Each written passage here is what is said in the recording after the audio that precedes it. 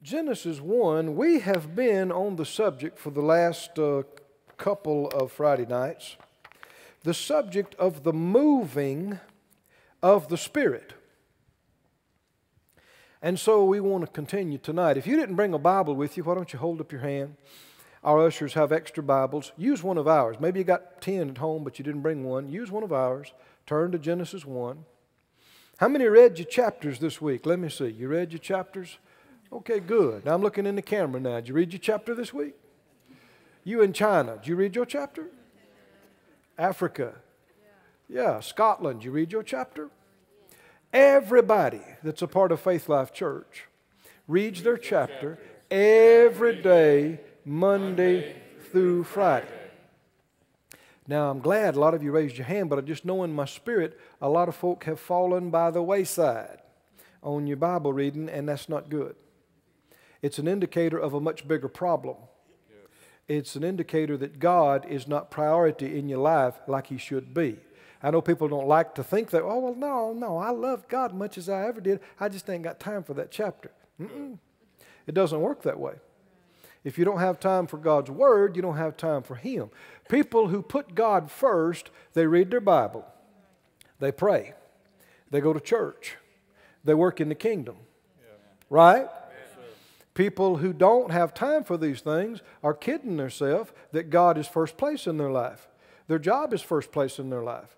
Their family is first place. And listen here, it's a serious thing here now. Anything in your life, job, profession, family, that displaces God, that has a place in your life before God, you're in danger of losing. Because if it takes precedence over God in your life, then God, actually legally, He can't protect it like you need Him to.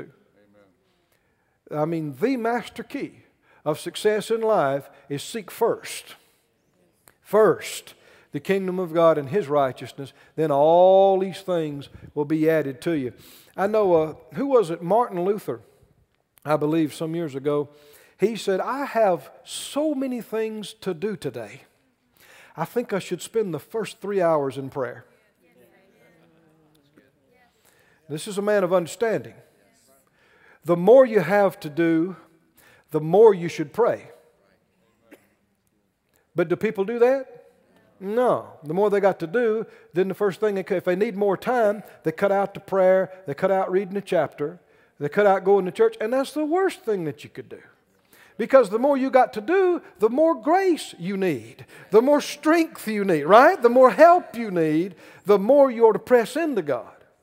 The busier you are and the more you got to do, that's more critical it is that you don't fail to read your chapter and go to church, pray, etc.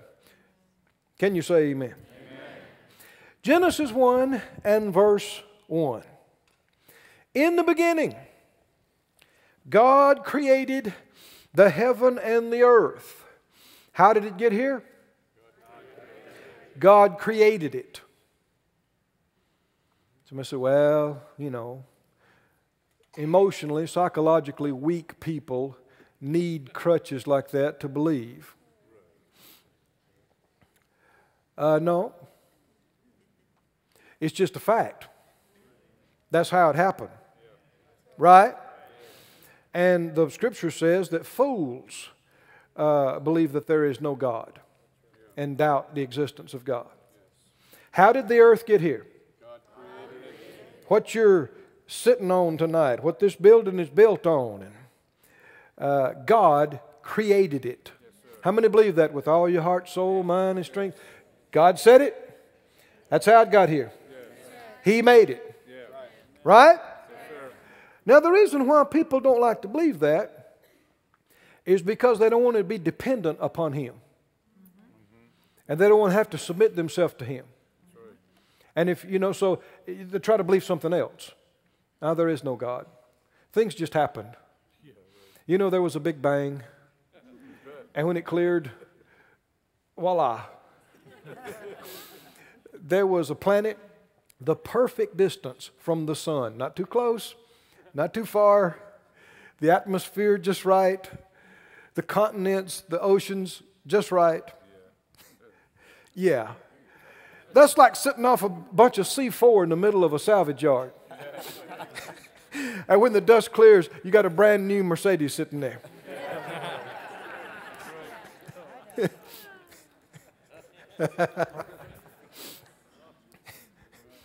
Now, it takes more faith to believe the theory of evolution than it does creation.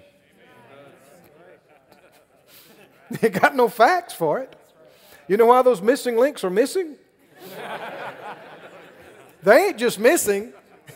They're not there. They don't exist. Anyway, God created the heavens and the earth. And we see how it happened. The very next verse, what does it say? Y'all read it for me?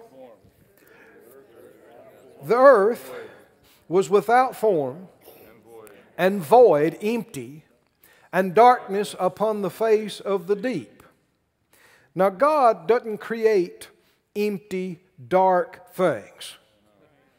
So we see that even though this is the beginning for us, it's not necessarily the beginning of everything. Because something happened before us. And where did all these spirits come from that are now in darkness? And demons and devils and et cetera, et cetera. And, you know, a lot of the answers to where did the dinosaurs come from and you know, races before us, a lot of that could be answered by what happened before this verse. But it's not something we need to know about. It doesn't apply to us per se. We need to be focusing on what applies to us and our very short run through this planet. Right? So as far as things that pertain to us, this is the beginning for us.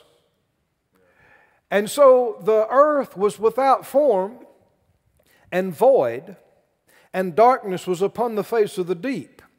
And the Spirit of God moved upon the face of the waters. Hallelujah. Everybody said out loud, the Spirit of God moved. Say it again.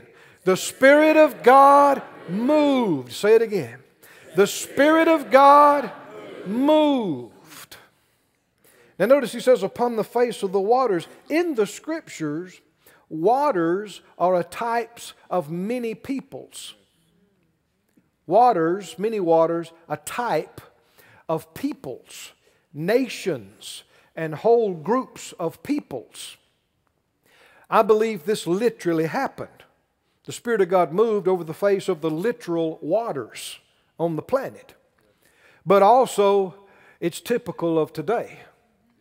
The Spirit of God, we looked up this word, means hover. He hovers over the peoples of the planet. Can you say amen? He's hovering. And the picture is painted in Jesus talking about, he said, "Oh, Jerusalem, Jerusalem, I would have gathered you like a mother hen gathers her chicks under her wings, but you wouldn't do it." And the Spirit of God representing the Father God, creator of heaven and earth, and the Lord Jesus, the Word made flesh, He hovers over the peoples of the planet, ready to be the great comforter to anybody that'll believe and come to Jesus. Ready to take you in and teach you and guide you and help you and strengthen you. Can you say amen? Jesus said, "I won't leave you orphans. I will send another comforter to you." Hallelujah. And when He comes, He's going to lead you and guide you into all truth. He's going to bring to your remembrance everything I said to you. He'll even show you things to come. Amen. Yes, thank you, Lord. Same Holy Spirit who was hovering over the face of the deep. And what happened next? And God said, "Let there be light," and there was light. And God saw the light that it was good. Good. From the beginning, it's this way. It's been this way all the time up till now. It'll always be this way. The Spirit of God is ready to manifest the power to bring the Word of God to pass in the earth. And when He does, it is always light and it is always good. Can you say amen? Oh, this is shouting ground. We'll have to watch ourselves if we could get happy tonight. This will help you from getting off. Just in my few short years of walking with the Lord, I have seen people get off. In the early days of my ministry, I began to get off a little bit in seeking the supernatural and seeking God and the manifestation of the Spirit. Thank God I had a good, strong example in Brother Hagin in my life. And there were times I thought for sure some things was God and a special move of God in the earth, and he taught on it and basically said no. And I thought, huh? I thought we got Scripture for it. And it helped me to realize he'd already seen it. He'd already been there. See, a lot of things, just because they're spiritual, that doesn't mean they're God. That's right. Did you hear me now? Yes, they can be real. And they can be spiritual. But it doesn't mean it's God. And we should not just be hungry for spiritual things. We should not just be hungry for miracles and supernatural. We should be hungry for God. God. God. I have seen people supposedly that pushed and pressed so far into the things of God and they got dark. Did you hear me? Dark. There was a darkness about them and always this super secrecy and always this, we're beyond everybody else. And see, that's the nature of the devil. Pride. That's what got him into trouble. No, you're not the only one who knows God. You're not the only one who knows the Spirit of God or the Word of God. Right? And that darkness... And you can tell when you're so intense and the joy is not there and the peace is not there. It may be spiritual, but it's not God. Because when it's God, it's inseparable from the Word of God. Right? And when it's God and the Word of God, it's going to be light. And it's going to be good. And there's going to be peace with it. And there's going to be joy with it. And there's going to be strength. I mean, the very fruit, the very nature of the Spirit of God manifested through the human spirit. What is it? Love, joy, peace, long-suffering, gentleness. See, not ill-tempered, short-tempered. Long-suffering, gentleness, not harshness, not hardness. Gentleness, goodness, meekness, not pride. Temperance, self-control, not out of control. Faith and faithfulness. Can you say amen? Knowing the nature of the Spirit of God will help you to stay on and not get off. When it's said out loud with me, when it's the Spirit of God, it's the Word of God. It's light.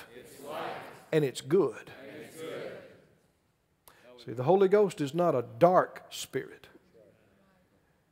And I don't care if you just got born again 2 weeks ago.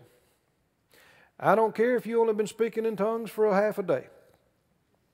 Do not let somebody come along that's supposed to know more about God than you and you ignore what you get on the inside. Amen. Did you hear me now? Maybe you are a baby. That may be true. But if something bothers you and you don't feel comfortable with it, don't just ignore what you get on the inside and follow somebody blindly because they said they're a prophet or a prophetess or an apostle or a pastor or whatever. Right? Because in this day and age, in the Old Testament, they'd go to inquire of the Lord. Because they didn't have the Holy Ghost, the average man or woman. So they'd go to the prophet and inquire of the Lord. You tell me what the Lord's saying. But the Bible says in that day, talking about the day in which we live, they'll not say every man to his brother, know the Lord. He said, for they'll all know me, from the least to the greatest. Oh yeah. So nowadays, every child of God has the glorious Spirit of the Lord inside us. And if it's God in somebody else, we should have the witness inside ourselves. Why? Same Spirit. Same Spirit. Same Spirit in you that's in me, that's in any true believer, true minister, true ministry. Do not ignore what you have inside and let some man or woman lead you. Are you with me now? So we talked about last week about, we took the time to go over to 1 Corinthians and how that even among prophets, it must be judged. Right? Everything must be, every sermon ought to be judged. That's one reason you ought to have your Bible out there. Right? One reason you ought to read your chapter every day too. Because over a period of time, you're going to be familiar with the body of the Word. If you do that every day. And then somebody starts getting off, some preacher starts going down a path that's not right, you'll recognize. You'll say, whoa, now, I can't be right because this Scripture says this. Right? And, you know, every prophecy, every prayer you hear somebody pray, every book, just because somebody writes a book and they have initials on into their name, doesn't mean they know a thing. It may be a beautiful hardcover with you know, all kind of accolades and recommendations in the front, and they may have 6 letters at the end of their name, and it may just be complete junk. Did you hear me? Just because it's in print doesn't mean it's true. Well, they're on TV. Doesn't make it true either. They've been in the ministry for 40 years.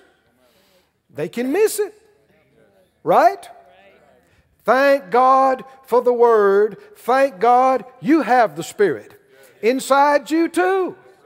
And so everything should line up for you to accept it. It should line up with the Word, and you should also have a witness in your own spirit about it. Right? In order for you to accept it and act on it and live by it, it must meet those criteria. Well, in Genesis 1, 2, we see the Spirit of God moving on the face of the waters, and the Spirit of God still moves today. Now, in talking about this, I want us to begin to talk about particulars, why the Spirit of God moves or does not. Why He moves more in some places than others. Are you interested in this? Yes. Do we have a part in this? Yes. Oh, we do. Such a part. There are some places the Spirit of God moves much more in much wider areas than in others. And some people have just thought, well, the Spirit of God, when He gets ready to move, He'll move. As though we had nothing to do with it. But as you study the Scriptures, you'll see we have a lot to do with it. Amen. We can yield to the Spirit of God. We can cooperate with Him. Or the Bible talks about people who resisted the Holy Ghost. And He cautions us not to quench the Spirit. Doesn't He? Resisting the Holy Ghost. You'll find that phrase more than one place. And then quenching the Spirit. Well, it must be possible. He wouldn't caution us not to do it. Amen. Can you shut down on what the Spirit of God wants to do? Yes. In your own personal life? Yes, in a church? Yes. Can we fail to cooperate with Him? Yes. Yeah, we can. And like I said, on this particular subject, people oftentimes get in the ditch on one side or the other. Either absolutely no moving of the Spirit, dry, just letter of the Word, or legalism.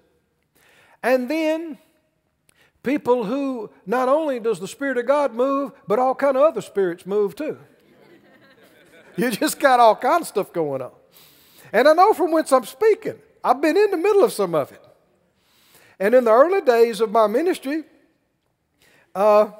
we used to do Holy Ghost meetings. David Horton, Doc and Jerry's son, they were here, this past Sunday? And visiting with us. And Patsy used to be Bierman, now Caminetti, and David and Cherie and Phyllis and myself and Ray Jean Wilson and some different people. You know, when you're young, sometimes you don't have much sense. And we would work all week. I'd speak sometimes 20 times a week. And like we didn't have nothing else to do, we'd hang a flight to L.A. And with the time change, you could get there in time to do a service. And we'd rent, David did, and we were involved with him in renting. We rented part of the L.A. Convention Center one time, different places. And we had some meetings, man. I mean, one time our luggage didn't get there. And I was the only one who had a suit on because I'd been preaching that day. So I got nominated to speak. Ray Jean Wilson was going to do special music. He was in red sweats with red tennis shoes. Got to remember, we're in L.A. now. I don't think they even noticed. But we had some meetings, brother. And I mean, God moved. And we had some outstanding things happen. Miracles. But as we had different ones of these meetings, there were a few of them that got off too. There was some, and this is one thing that makes some ministers kind of draw back from this, because the Spirit of God gets to moving and there begins to be liberty, then a number of people who think that's their opportunity. And you got a lot of what I call mic grabbers. Anybody know what a mic grabber is? Somebody that come grab the mic. I got something, and I got to give it out, and I got to do it. And there were more than one time we lost the service. Somebody had something that they just felt like, they're the prophet for the hour, and, real adamant and pushy. Did you hear that? Yes, sir. Pushy. That's one way you can tell a wrong spirit. I want to say that real slow. That's one way you can tell somebody that's not really operating by the Spirit of God, they're pushy. And us being so young and immature, we just want God to move. Whatever the Holy Ghost wants to do. And that's a good attitude and it's a good heart, but we need to have some understanding. And we need to have some leadership, or else watch things get off. And so more than once, somebody grabbed the mic and took the service a wrong direction, and you could, all of us could tell it. It just went, just like the anointing just went to nothing, and they yelled and berated people or prophesied doom and gloom and all kind of stuff. And we weren't strong enough and didn't know enough to in love, stop them. Because after all, it wasn't their meeting.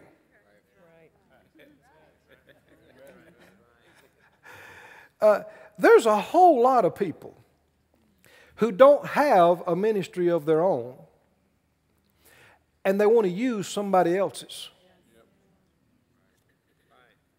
Are you with me now? Y'all gonna help me with this tonight, or?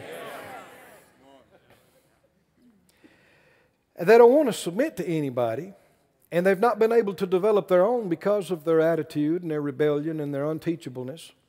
And so they want to, without doing the work themselves, they want to come in and ride on somebody else's name. That's right. And use somebody else's resources and abilities. Amen. You see it all the time. And strong leaders won't let them do that. Amen.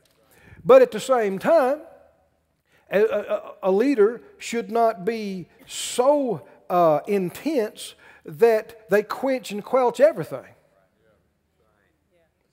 Did you hear what I'm saying? So can you see there's got to be some leading. And there's got to be some openness, but there's got to be some strength and direction too. And that's why so many churches don't get it right. They're either one ditch or the other. Well, I don't want to be in either ditch. How about you? I would like the Lord to be pleased with this church. Right? I'd like the Holy Spirit to find us easy to work with and comfortable. But that the devil would not be able to move either.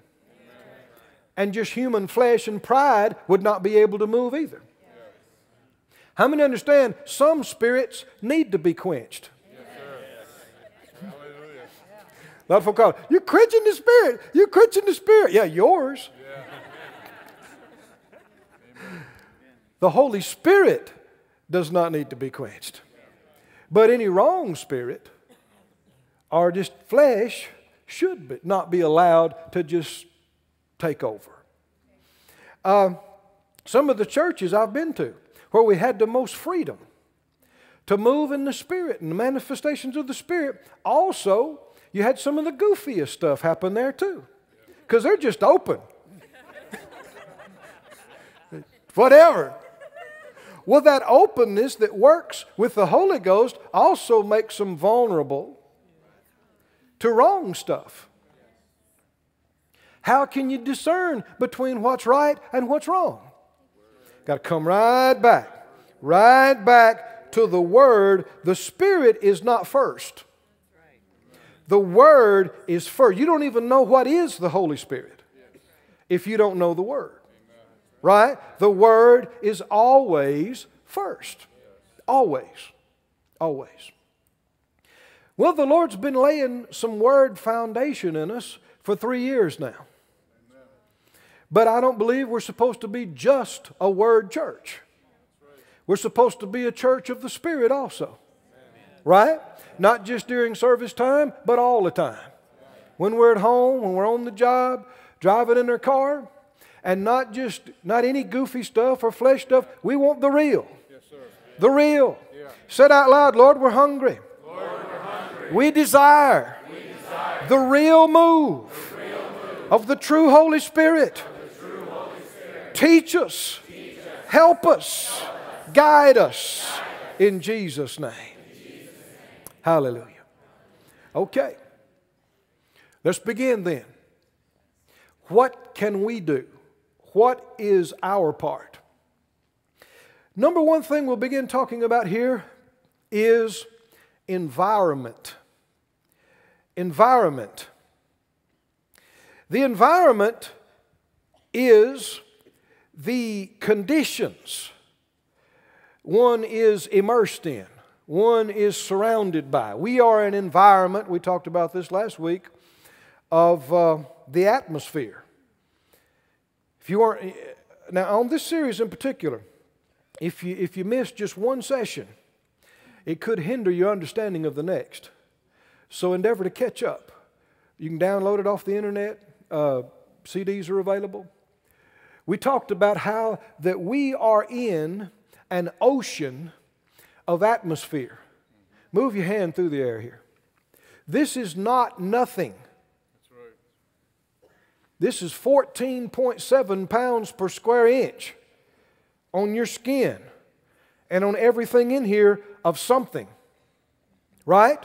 People talk about that, well, there's nothing. There's just, thin air, as though it's nothing. No, this is something.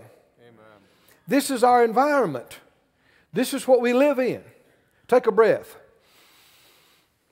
That's not nothing that went into your lungs. It's something. And the Scripture says that those that are born of the Spirit are like the wind. Right? You feel the wind. You see the effects of the wind.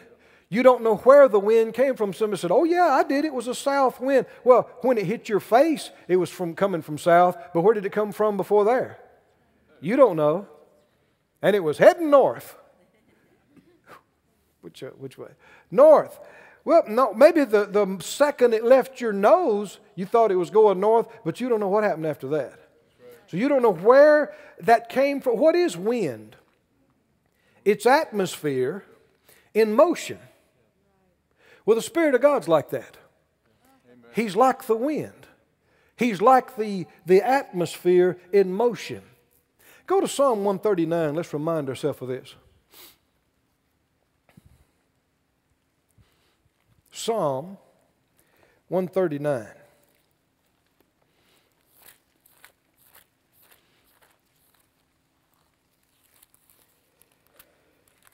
Hallelujah. Psalm 139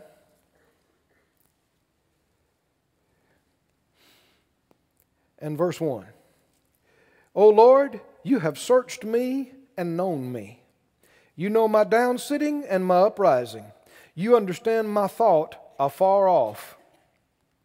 You compass my path and my lying down, and are acquainted with all my ways. There's not a word in my tongue, but lo, O Lord, you know it altogether. You've beset me behind and before, and you laid your hand on me. Did you get that now? Say it out loud. He's behind me. He's behind me. He's in front of me. He's in front of me. And He's got His hand on me. How can He do that? He's God. He said, such knowledge is too wonderful for me. It is high. I cannot attain to it. Can you figure all this out? No, you can't. You just have to accept it by faith. How can He be behind me and in front of me and got His hand on me now too? Well, you can't figure that out. Later on, maybe we will understand it. But you can believe it. Verse 7, where shall I go from what? Now he's asking a question. Where shall I go from your Spirit? We're talking about the moving of the Spirit. Where shall I flee from your presence? You see, he uses these terms almost interchangeably. The Spirit of God is the Spirit of His presence. The Spirit of God, when we say, man, I sense the presence of God, you sense the Spirit of God. Right? Man, I sense the power of God. You sense the Spirit of God. And I said, we were in the glory of God. You were in the Spirit of God. And he said, where can I go from your Spirit? In other words, to get away from your Spirit, I wouldn't be around your Spirit anymore. What's the answer? Well, isn't it similar to say, where can I go from air? Huh? Where can I can get away from air? Well, first of all, why would you want to get away from air? You need air. You got to have some air. And the same thing could be said, why would you want to get away from the Spirit of God? Well, people do. How many remember Jonah? God told him, go preach to Nineveh. Warn them. So naturally, what does he do? He buys him a ticket on a ship that was headed out of town. And the Scripture said he fled from the presence of the Lord. He did what? He's trying to do this first. He's trying to get away from the Spirit of God. How successful was he? And you really see that in this thing. He says, verse 8, if I ascend up into heaven, what? You're there. If I make my bed in hell, you're there. He's there? Yeah. Well, He's everywhere. Yeah. Now here is we're beginning to get to something I'm building towards. Is He manifested the same in hell as in heaven? No. But is He there? Yeah. So here's what we begin to get into. Even though He is there, it can be like He's not as far as what we experience of Him. He said, if I make my bed in hell, you're there. If I take the wings of the morning. Now that's faster than a jet. That's as fast as the light, the morning, has to do with the dawning of the light. And if you're fast enough, you could follow the the dawn around the globe. The shuttle can do it. The space shuttle, they see the sun set and go down. But even they're not, you know, because of the circular motion, they're not seeing it constantly. That'd be mighty fast. Anyway, he said, if I take the wings of the morning and dwell in the uttermost part of the sea, what? Even there is there. Can you find a place where the Spirit of God is not there? He said, no, even there, your hand shall lead me, and your right hand shall hold me. The hand of the Lord is another term for the Spirit of God. You read numerous places where it said the hand of the Lord came on so-and-so. It's talking about the Holy Ghost, Holy Spirit. Even there, if I say, surely the darkness will cover me, even the night shall be light about me. There is nowhere you can go on this planet and get away from the Holy Ghost. And you should not want to. You should not try. I mean, Jonah fled into the sea. God was there in the boat. And he got thrown in the sea there, and God was there with him in the whale's belly, or the great fish, I should say, belly. And it was a bad place. Can you imagine being inside the digestive system? You think fish smell bad in the market? How about being inside the fish? Jonah said, I am in the belly of hell. That's what he said. He felt like he was in hell. And it is a type of Jesus going to the heart of the earth. But even there, now that's a bad place, right? Even there, he called on God, and God heard his prayer, and that fish came and spewed him out on the beach, and he was very much in mind of preaching now. He had gotten ready. He didn't have his sermon before, but now he was ready to go. Isn't it sad to be so hard-headed? Isn't it? So hard-headed. And yet so many are running from God, running from the call on their life, running from the presence of the Lord. Now see, that's hand in hand, because the more in the presence of God you get, the more aware you are of His plan for your life, and whether you're doing it or whether you're not. And so that's why people who are running from God don't want to come to church. And they don't want to be in good, strong services. And they don't want to be in good prayer meetings. And they don't want to get in the Bible. Why? Because it becomes more intense. They're more aware of where they are with God and the plan of God that has not changed. I mean, He said something to them when they were 12 years old, and they've been running from it for 20 years, but He's never changed. He'll still say the same thing He told you when you were 12. But if you're foolish, you'll run and run and run and mess up your life and hurt yourself and other people and just be miserable. Do your best to have fun, but can't. And you cannot get away from me. You can go to the farthest corner of the earth and hide behind a rock and a bush, and God will say, hey, what are you doing?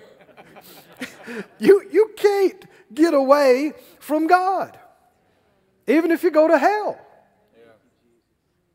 Did you hear me? He's everywhere. But obviously, the environment of hell is far different than the environment or conditions in heaven. Right? And there are places on this planet that are not as nice as in here tonight. Right? I think sometimes we don't, may not realize how blessed we are. Today is Armistice Day. And, in celebrating the veterans and giving thanks, our country, our guys that are fighting right now, sometimes people, they try to confuse all the issues. But these guys, people say, well, so-and-so lost their life last week, and is it worth it? Well, who are they fighting? These guys that exploding these bombs, they're terrorists. They're the guys that attacked us over here. I mean, it's amazing why people don't see the simplicity of it. These are not people trying to defend their homeland from us. These are terrorists that crossing the borders, yes, they're fighting the same people that attacked us on 9/11. Right? And they're fighting because what's these people's big issue? They hate us. They hate our religion. Did you hear me? This is not just about only maintaining our sovereignty and our freedom as a nation, but the freedom of the church. And it's a bigger issue than this. It's a battle of who is able to control the environment. Oh, can you see the spiritual environment? So, man, when you see it truthfully, these young men and young women and everybody that has paid prices in previous conflicts, it affects the spiritual plan of God. It affects eternity. They ought to be honored. Did you hear me? Because it's not just something that affects this lifetime when I'm fighting for my family and for the American way. Okay, but it's even much bigger than that. I said it's much bigger than that. Because the demons that control the people in the dark places of the earth, they want to control us. They hate us. Not just the reason the people hate us is because the spirits hate us. And they're yielding to these wrong spirits. And these wrong spirits cannot operate freely here like they can there. Because not everywhere in this country, but a lot of places in this country, the Spirit of God can manifest. Oh, glory to God. And whether all our men and women in uniform know that, that's what they're fighting for. Maintaining our freedom, protecting us from our enemies, is allowing this environment where the Spirit of God can move to remain intact and to actually increase and advance. Actually, there's been invasion into places like Pakistan, Afghanistan, Iraq, and even Iran and other places. There are believers. There are underground churches. There are places where the word's getting in, because a lot of people have seen what they believed failed. It did not work. And so the Spirit of God is endeavoring to move where He can, and He's hovering over these dark, dark places. And enough people will rise up and provide Him the environment to move, no amount of darkness can keep Him out. Can you say amen? We've got our spiritual part to do. And our troops on the ground are doing the natural part that has to be done too. Don't you thank God for them? Oh, thank God. Thank God. Thank God. Thank God for natural troops and spiritual troops. And for the advancement of the kingdom of God. The kingdom of God is the area of dominion where the king has sway and influence and control. Say it out loud again, environment. Environment. So important. The environment either allows the Spirit of God to move freely or hinders the Spirit of God. Y'all believing with me now, right? Yes. Say it again, environment. Help me to get this out, Lord. The environment is affected by our words and by our thoughts. The environment in here, right now, there's a natural environment, but there's also a spiritual environment. And what spirit or spirits are able to manifest and influence our thoughts and our feelings and our lives are based on what environment we provide determines what spirit can manifest. We want an environment that demons cannot operate in. That wrong spirits just can't get a word out. They can't get anything done here. which is also the environment where the Spirit of God can speak freely and move freely and manifest Himself freely. Well, it may seem like we started on this a couple of weeks ago, but really we've started on it long before. Because the environment the Spirit of God can move in is the environment of honoring Him. Showing respect for Him. We talked about that for weeks. And it's the environment of faith. We've talked about that for weeks, right? And the environment of being led by the Spirit. We've talked about that for weeks. All this builds toward this. Say it out loud, environment. Environment. Now go with me, if you would, to 1 Samuel, the 10th chapter. 1 Samuel, chapter 10.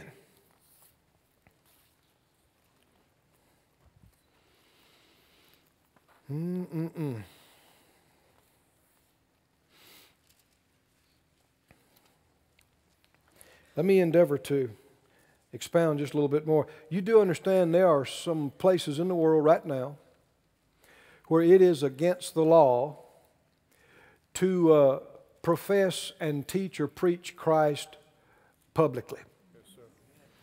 There are places where I could get up on the street corner and start doing what I'm doing now and could possibly be dead before the week's out or the day's out, or thrown in jail for a long, long time. Well, in those same places, the Spirit of God is not in manifestation to very much degree. Is He there? Yes, sir. Yeah, He's there. But stepping off the plane, you wouldn't necessarily sense Him. Yeah. You might sense something else. Yeah.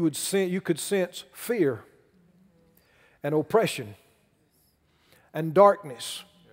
Why? Because other spirits are in manifestation. Why? Because people, now see, they can't do this. The devil is not all he cracked himself up to be. He can't just move into a place and take over. Oh, he'd love for you to believe that, but he can't. He has to get people that will yield to him and provide him the environment where he can manifest himself. It is an environment of hate, an environment of fear, an environment of strife and pride. The things that are the nature of the devil, the more of that you have, then the more he's able to manifest himself. More of it comes out. And you live in that kind of environment. But glory to God, because of the freedoms the Lord has given us and the protection that He's given us. Man, we can stand up and preach anything that the Lord puts on our heart and raise our hands and pray loud and right? In so many places in the world, this would be a government-owned facility. You couldn't even own your own place. We'd have to get a permit to even come meet. They could tell us how many could come and how long you could go. This is our place. Paid for. With money God brought in. We can do anything He tells us to do. Isn't it wonderful? Can you see why the devil hates this country? He hates these freedoms. Why? Because it makes it hard for him to move. The devil and his, cohorts are not prevalent in this place. It's like they're behind a plate glass looking in. They want to say something, they want to do something, but tough. We give God all the glory. We give the devil no. If he's able to pull off something, we won't even tell it. So the environment is not right for him to manifest to the degree he wants to. And by the same token, the better the environment is for the Holy Spirit, the more He'll manifest Himself in our midst. And this is something we can work on. Let me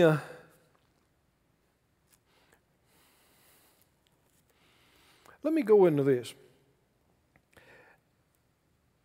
Do you remember when Jesus delivered the madman of Gadara? You remember how that happened, how that worked? You remember those spirits cried out, and don't send us away from here. Why would they care? Why don't send it? Why is here important? Don't make us leave here. Anything, but don't make us leave here. We'll go inside pigs, but don't make us leave here. Why? Because it takes the enemy sometimes years, sometimes a whole lifetime, a whole generation, to influence people to the place where he can yield himself more. He can manifest himself more, where they'll yield more to him. He has to mold people's thinking and get their thinking and their words and their lifestyle.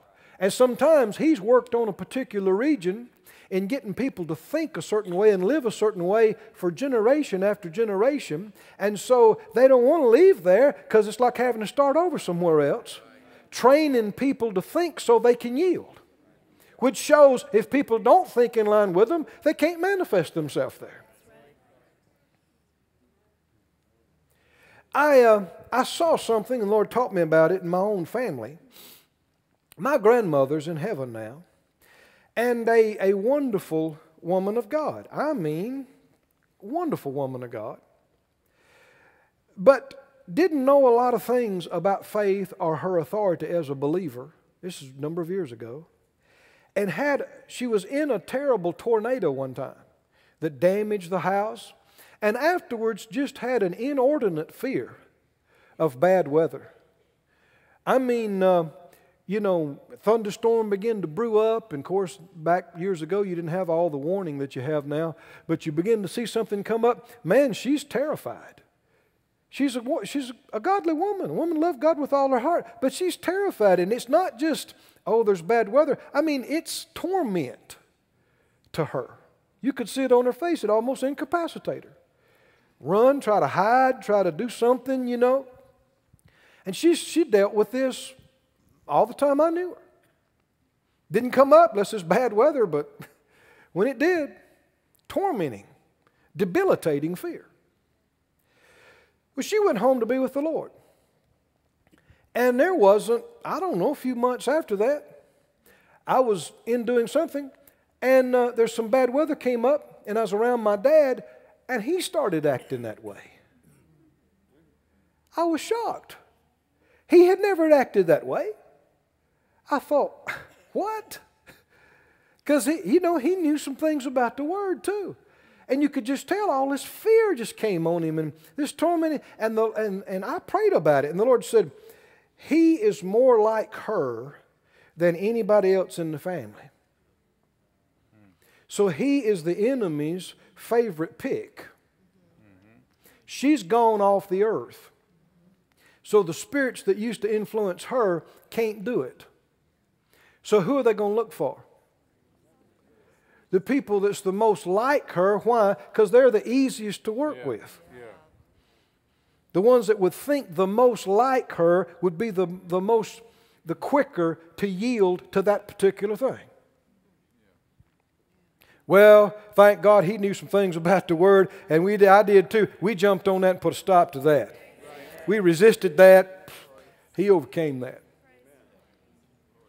Somebody said, oh, that scares me, Brother Keith. Spirits going around trying to jump on people.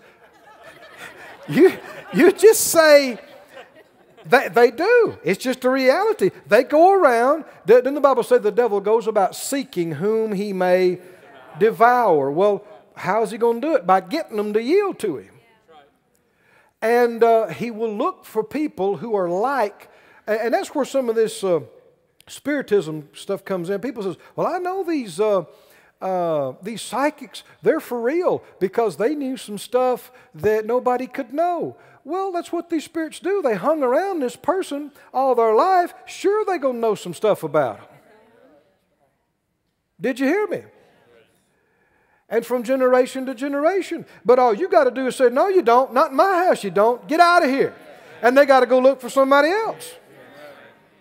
And it's sad that not everybody knows these things. If everybody on the planet resisted them, again, it'd be like they're behind a plate glass. It'd be like they didn't even exist because they can't manifest themselves. But I wanted to describe that to you to see how it takes, even with the enemy, it can take years and sometimes generations in a place to get people to think and talk and to provide in the way they want them to, so that it provides the environment where they can manifest and move. By the same token, with the Spirit of God. Can you see this? It can take years for people to learn how to think and learn how to talk and operate to yield to the Spirit of God. And what should be happening is that people are learning from previous generations instead of it being lost and people starting over from scratch. Right? Instead of us gaining ground and losing ground, we should be gaining. And the Holy Ghost found our dad good to work with. He finds us even easier. And He finds our grandson even better than that. Our granddaughter. You understand what I'm talking about? That's how it's supposed to be. Because, you know, the training and the development was not lost in the generation. It was passed on. Learning about God and about His Word and about the moving of the Spirit. Now 1 Samuel 10, are you there? Man, the Lord's helping us, isn't He? I've been able to get into some things last couple of weeks I hadn't gotten into, and I don't know when. Glory. It's good, isn't it? Well, we need to know it. We need to know it. Why? Because we don't just come and talk about wisdom. We get wisdom. Right? We don't just come talk about being led by the Spirit. We are led by the Spirit. We don't just talk about offerings. We bring offerings. And we don't just talk about the move of the Spirit. We have the moving of the Spirit in our homes. In our homes. In our cars. At our places of work, in our involvement, and in our church. Yes. But again, do you see, it's something you learn. You don't learn all about it in a day or two. And the problem we got is we got a whole lot of folk that their folks didn't even try to learn the moving of the Spirit. Right? No, they're folks before them. And so they're really starting from scratch. Even in midlife or older life. Oh, but God's the kind of God who can make up what the cankerworm and the caterpillar got. He's a God who can make it up. And He has to, because His time is short. Right? And you know, like it or not, we're what He's got to use. It's us. He likes us. And we can become much better to work with. 1 Corinthians 10. Yeah, Samuel is right. 1 Samuel 10. The Bible said in verse 1, Samuel took a vial of oil. Can y'all take some more? Yes. Good. Samuel took a vial of oil. What's oil a type of? Spirit, the anointing. He poured it on his head. And he kissed him. Now this is Saul, the first king. And he said, is it not because the Lord has anointed you to be captain over His inheritance? He said, when you're departed from me today, you'll find 2 men by Rachel's sepulchre in the border of Benjamin. You'll say to them, they'll say to you, the asses which you went to seek are found. Your father's left care of them. Sorrows for you, says, what shall I do for my son? You'll go on forward from there, and you'll come to the plain of Tabor, and you'll meet 3 men going up to God to Bethel, one carrying 3 that's goats, and another carrying 3 loaves of bread, another carrying a bottle of wine. They'll salute you and give you 2 loaves of bread, which you receive of their hands. After that you shall come to the hill of God, where's the garrison of the Philistines. It'll come to pass, when you come there to the city, you'll meet a company of prophets coming down from the high place with a psaltery and a tabret and a pipe and a harp before them, and they shall prophesy. and the Spirit of the Lord will come on you, and you shall prophesy with them, and you'll be turned into another man. He had never done this. Saul had probably hardly ever even thought about prophesying. This never happened to him. But he tells him this is going to happen right away here. Verse 9, it was so that when he turned his back to go from Samuel, God gave him another heart. And all those signs came to pass that day. And when they came thither to the hill, behold, a company of prophets met him, and the Spirit of God came upon him, and he prophesied among them. And it came to pass, when all that knew him beforetime saw that, behold, he prophesied among the prophets, the people said one to another, what is this that's come to the son of Kish? Is Saul also among the prophets? Now, from the way they said it, maybe he wasn't a very sanctified young man. I don't know. But they said it like, Saul? You got to be kidding. Of course, we know from some things that happened later on, there was a lot of pride in his life that he didn't deal with. Well, that didn't just start the day after he got anointed. You know, people knew him before this. And when they thought Saul, they did not think spiritual. And they did not think prophesying man of God. They did not. And that's why they said, is Saul? People came to town and said, man, did you hear Saul was prophesying with the prophets? People said, no. No. Yeah, I saw it. You got to be kidding. Saul?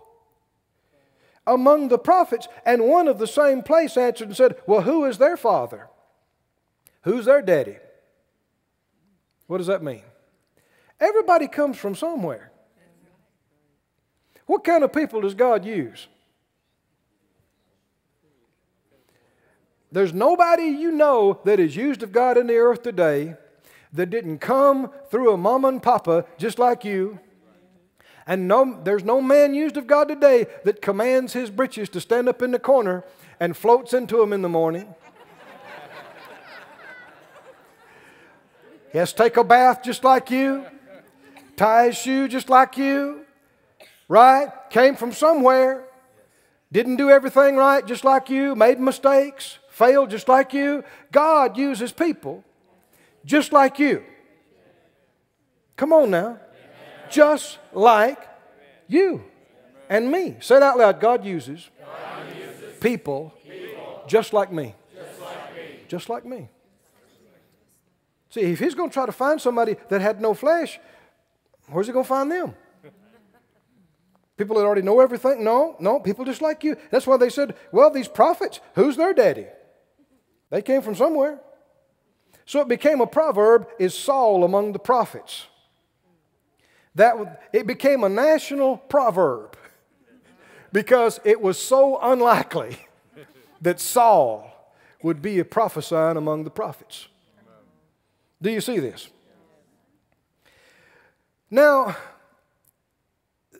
this was not something he was accustomed to. But when did it happen?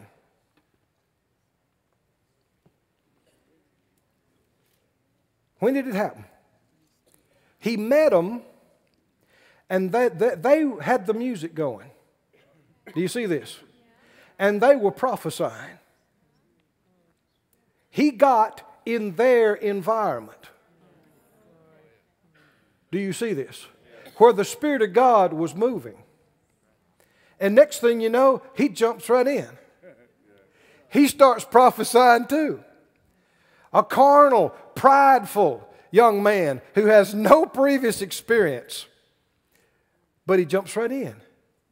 Because it's the climate. It's the environment. It just seems the thing to do. Oh, can you see this? Can you see this? Go on over.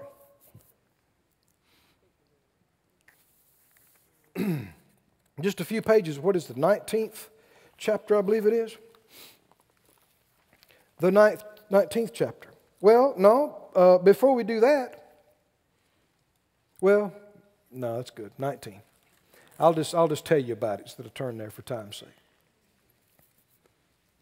The 19th chapter and verse 20. Now things have really changed at this point.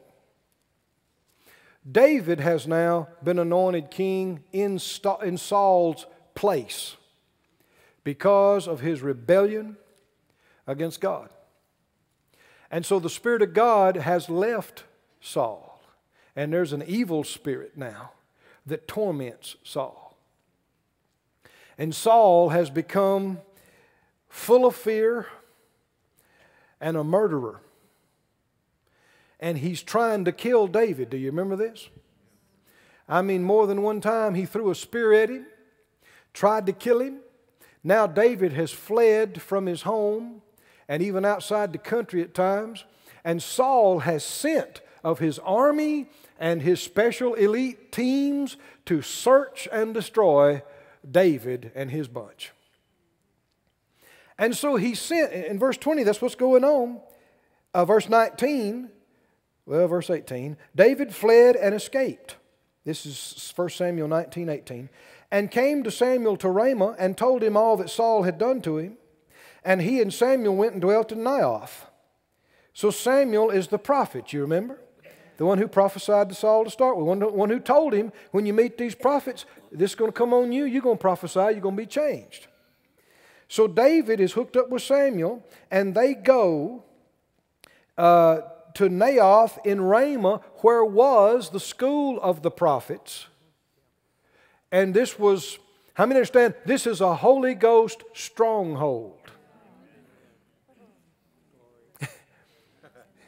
Devils don't like this place because they praise God all night and all day, and the Word of God is read in faith, and there's prophesying and there's praise. This place, Ramah at Naioth. And Saul sent messengers to take David. He found out he was there, so he sent some of his troops. And when they saw these, now you understand, these are not preachers. These are rangers. These are SEALs. These are this is our elite extraction team to come get him out. These are fighting men. And they show up at the school there, the company of the prophets, and they're doing what? Prophesying, yielding to the Holy Ghost, and Samuel is standing as what? Appointed what? Over them. So there was somebody directing these services, wasn't it? The man with the most experience and the man with the call in the place. It wasn't just a free-for-all. He was appointed over them. And he was telling folk, yeah, you go ahead. No, that's enough. Sit down. Yeah, that's this. Yeah, let's go this way. No, that's enough of that. Right? Can God cause our leaders to know enough about these things to do this? Yes. And that's what every church should be moving towards. And the Spirit of God was upon the messengers of Saul. Who? Messengers means sent ones. The ones he sent to capture David. What happened? Spirit of God come on them. And these Marines started prophesying. The sergeant too, and the captain, the privates, started prophesying. It's hard to bring up your weapon while you're prophesying. It's hard to handcuff somebody. Oh, can you see this? Man, what a beautiful example of this. They came out from the presence of a man who sleeps with demons. So what kind of atmosphere do you think that throne room is? The whole bunch is full of fear and anxiety and darkness. And that's what they were sent out from. And they were sent out with, hey, don't you come back without his head. That's what they were sent out with. Yeah. So, man, they're charged. They're trying to work their stuff up. Right? We don't care what's going on. We're going in there. We're taking him down. Yeah. Right? Yes. They were chanting to each other, and they were, hitting each other in the chest. We're going to do it. And as they got close, they heard the music. They looked at each other and said, stay focused now. We got a job to do. The music got stronger. Now here's another thing. Do you hear music? We see this again and again. Music, I should say proper music, helps to affect and influence the environment. Can you say amen? Good or bad? The devil loves some of these concerts that people go to. You can see how much people are yielding to wrong spirits by how things go when it gets to the place where it's chaotic and it breaks out and property is destroyed. Do you see this? And people are hurt. Well, that just shows you devils are in manifestation, man. People are yielding to them. There is killing and there's stealing and there's destroying. Yeah. That's what's been going on in France. Right. Did you hear me? People are yielding. These spirits, they want to do that every day and night. But you have to work with people and work them up to get them to the place where they'll yield to them and give them the environment where they can move. Well, the Holy Ghost wants to do things day and night. Good things, light things, saving, healing, delivering, helping. Oh, reveal joy and peace. But people have to cooperate with Him. Instead of quenching Him, shutting Him down, got to cooperate, yield, provide the environment. Well, man needs some of his elite team that was sent to take David down. They hear this music. Next thing you know, they're patting their foot. Team leader says, "Focus, soldier." "Yes, sir." "We're going in. We're taking him down." "Yes, sir." They get in there and they start prophesying. The prophets are prophesying. Samuel is directing the thing under God. And this is coming out, and that's coming out. And you can sense the presence of God in that place. Man, the anointing, it's just saturating that place. It's wall to wall presence of God in there. And these guys, I mean, they might be hardened soldiers, but they are also Jews. They're descendants of Abraham. They know the covenant. They know the promises. They believe in God. And this is just too real. And they know David's been anointed. And this is just too real. And while they're standing there, and their hardness is melting, and they're beginning to show respect and reverence to the older man of God, Samuel, and to these others that are ministering and flowing, and they took off their hats and their caps, and they laid their hardware down, and they began to raise their hand, and the next thing you know, here they go. Out of their mouth comes prophecy. Can you see this? What is such a factor here? Environment. Now, they're out of the devil's territory. They're in God's territory. God's got sway in this place. Oh, do you have a heart for that? For this place? Do you have every square? People just get close and begin to sense the presence of God. And people can't bring their devils on here. The devils won't come on the parking lot. They have to stay out. That's right. Hallelujah. The wrong stuff will just, even if people are being tormented and having trouble, when they come in here, they'll have peace while they're here. Because these spirits can't operate in here. Now, it's such a clear example of this. Do you remember back prior to this, what is it, like the 16th chapter or so? I'm not finished with this, but to remind you, how David and Saul got acquainted was how God used David, to bring Goliath down. And then Saul is he's so far from God, he's so backslid and so messed up that now the anointing has left him, and an evil spirit is troubling him and tormenting him. The implication is it's causing him problems both physically and emotionally and psychologically.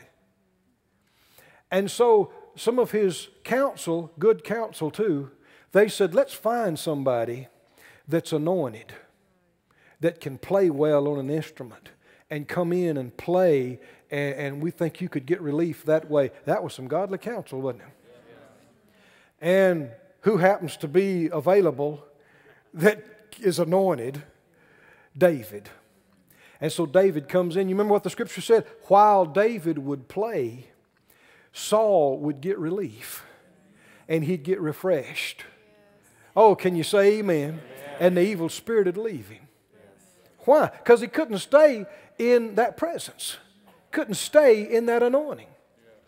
See, that's why, thank God for laying on of hands. Thank God for anointing with oil. Thank God for a spirit being discerned and cast out. But that's not the only way you can get set free. You get in a place where the presence of God is strong enough, you can be healed and nobody touch you. Nobody pray for you. You can be delivered and nobody discern anything. It's just the anointing of God was so strong that ugly stuff couldn't stay. Amen. It just had to leave, had to get out of you. Can you say amen? Amen? That's what was happening with Paul. When the Bible said from his body were brought into the sick handkerchiefs or aprons. And when they came in contact with the sick or the oppressed, the evil spirits went out of them and the diseases left them. Why? The anointing is the presence of God. When that anointing came in, devil stuff goes out. It's the law of displacement. Now can you see this? In 19, let me finish up with this. Saul sent these people. Verse 21, so what does he do? It was told Saul that your team you sent just went down there and prophesied and come back without David. He said, give me some real men that know how to obey orders, and so they picked some tougher guys. And they sent them. Verse 21. And what happened? They prophesied likewise. Don't you know these guys meant to do business? The first team failed. They probably laughed at him and said, you did what? I thought you were a soldier. I know it, but you weren't there. You didn't bring, he was there? You saw him? Yeah, I saw him. He was sitting up there with Samuel. He was within 20 feet of you, and you let him get away. He didn't even leave. We left. You did what? After we prophesied. You prophesied? What am I running here? School of ministry? You're supposed to be the military. So he sent a second bunch, and they also prophesied. And it's not over. And Saul sent messengers the third time. What happened to them? They prophesied too. I don't think they meant to prophesy when they left his presence. Don't you think he gave them some words? He's a demon-possessed man almost. I mean, if we came down and probably threatened to kill him. Who knows? And so they got their intent on bringing him back. I'm talking about the third team. And as they get there, they hear the music. The toe tapping starts. They go, no, we're going to complete our mission. And they go in there, and the presence of God is so strong, and they see these guys prophesying. Not only did they not get him, they also prophesied. They began to do what they were doing. We're talking about the moving of the Spirit. Now, that's not the end. Keep reading. Verse 22, then went he. also to Ramah. He said, you're going to do something you got to do it yourself, I guess. So I'm sure he took his spear. And he goes himself, and I'm sure he thinks, I am not going to be swayed by this bunch. I am going down personally, and I'm going to take him after 3 of his teams have failed. He said, where's Samuel and David? He said, well, they're still right up there at Naioth at Ramah where they've been for the last 3 months. Right there, everybody knows they're there. Didn't 3 of your teams come down here already? So he went there to Naioth and Ramah, and the Spirit of God was on him also. And he went on and prophesied till he came to Naioth in Ramah. Got on him before he got there.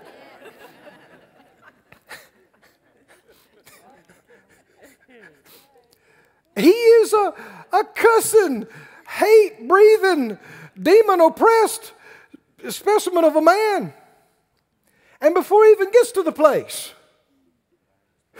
glory.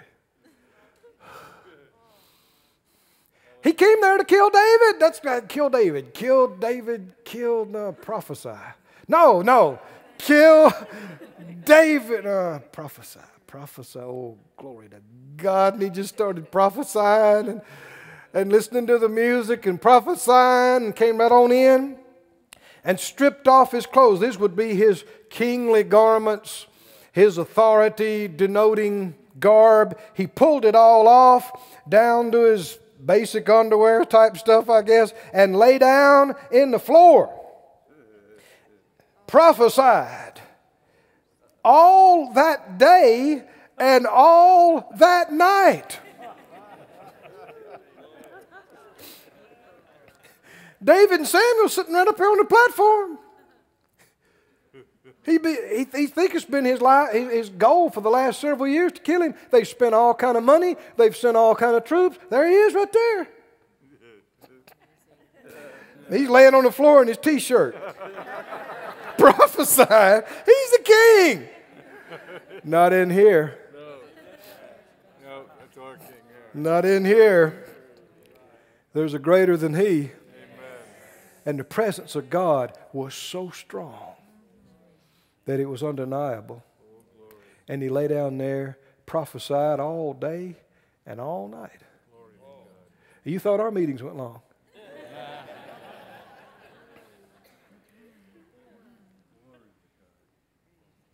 Hallelujah. The environment of the praise of God, the reverence of God, the faith of God, the Word of God is the environment where the Spirit of God manifests Himself. And the more He trains people how to yield to Him and cooperate with Him, the stronger His presence gets, and the effects of it reach out from that place further and further and further, and the kingdom of God is obviously in manifestation. Hallelujah!